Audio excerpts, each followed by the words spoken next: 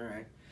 I'm with Senator Gary Farmer of Broward County, and Senator Farmer has filed the very first bill in regards to smoking of cannabis in compliance with the governor, who has asked for legislation in order to help out with the smoking ban. Now, you had actually filed a bill last year.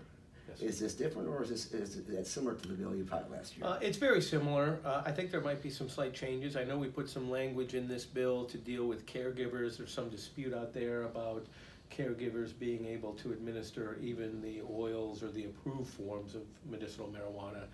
But it is very, very similar to last year's bill. And the point and the goal of the bill is quite simple. Honor and implement the will of 71% of Floridians who clearly voted to not only allow medicinal marijuana, but allow people to smoke medicinal marijuana if that's the mode of delivery that's most effective to them.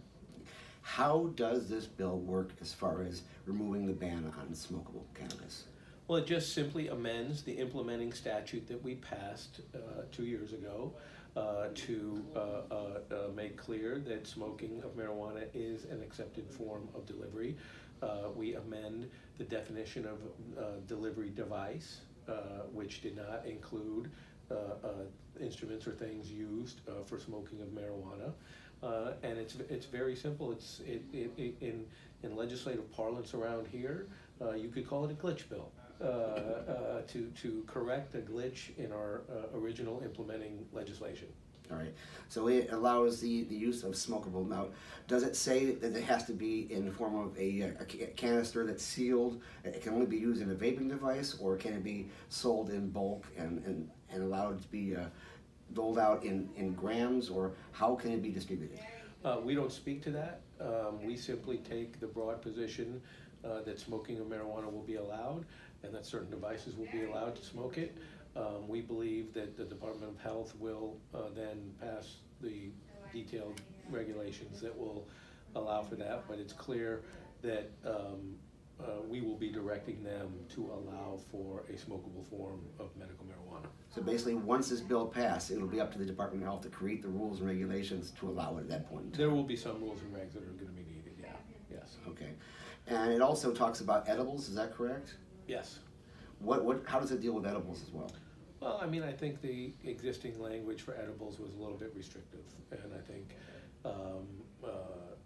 our original legislation sought to not make them like candies because of the belief that that will somehow lead to children ingesting this form of medicine.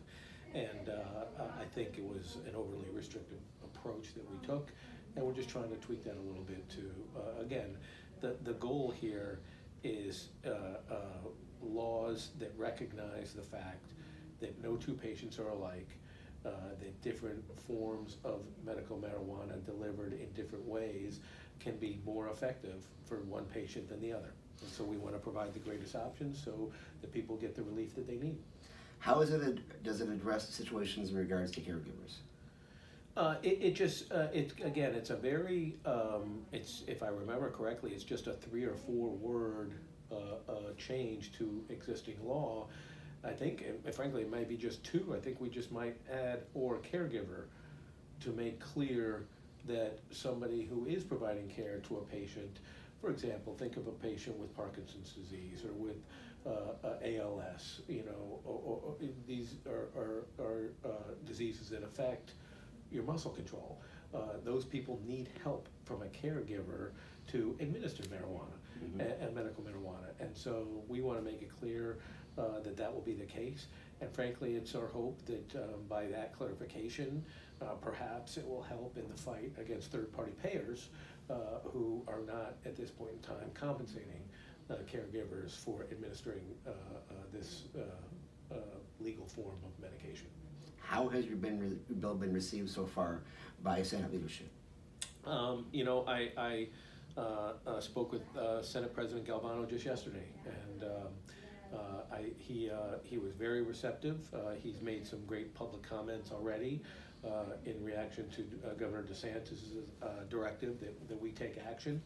And I'm very hopeful, and I told President Galvano that I'd work with him if we need to tweak some of the language or whatnot, that I would certainly be willing to work with him, and it's my hope that he will be fully on board, and that this bill will get swift consideration here in the Senate.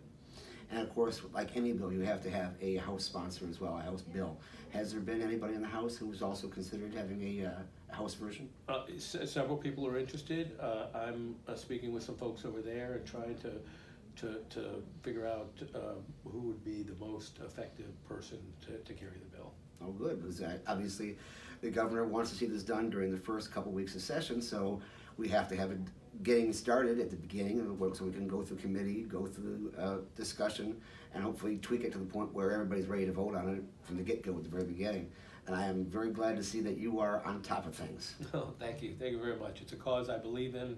The timing was just perfect for us. We were working on the bill, and then the governor made his announcement, and we filed the bill right away, and we're ready to go. And I think with President Galvano's help and leadership, we are going to get this done pretty quickly.